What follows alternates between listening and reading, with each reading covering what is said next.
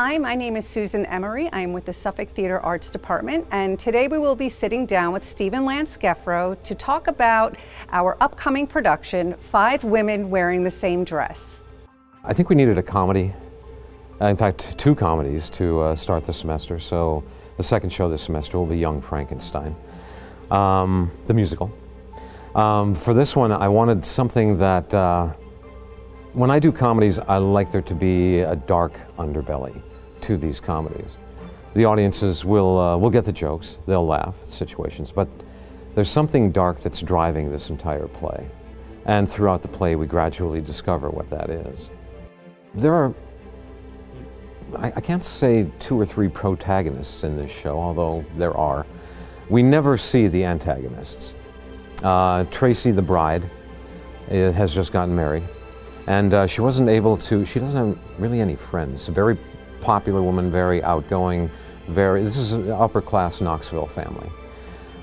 So these 5 bridesmaids, it makes no sense that these are the 5 she chose because none of them are friends with her, which is one of the sad things, you know, about the play. The other antagonist that we run into is Tommy Valentine, and he's talked a lot. He's talked about a lot.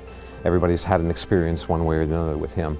So the day of the wedding, the ceremony's just taken place, and one by one, all the bridesmaids come into Meredith's room. Meredith is the sister of the bride, and they need to escape the wedding. They don't like the bride. They don't like the situation that they're in.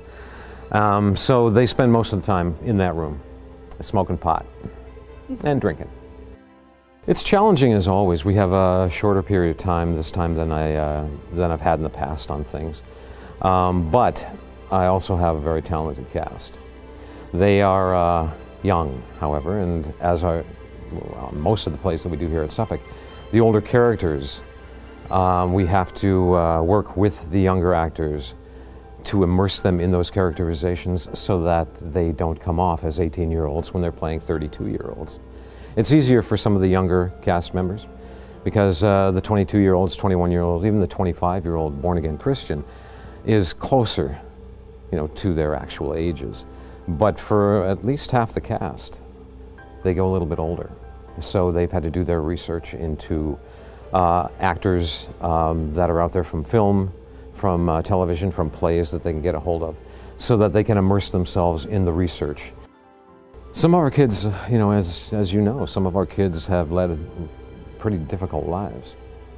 And that is one of the keys. Once you tap into that and they're comfortable working within that framework and tapping into those things that have hurt them in their lives, but doing it in a very healthy, constructive way, then the age naturally comes and suddenly the ensemble starts to form.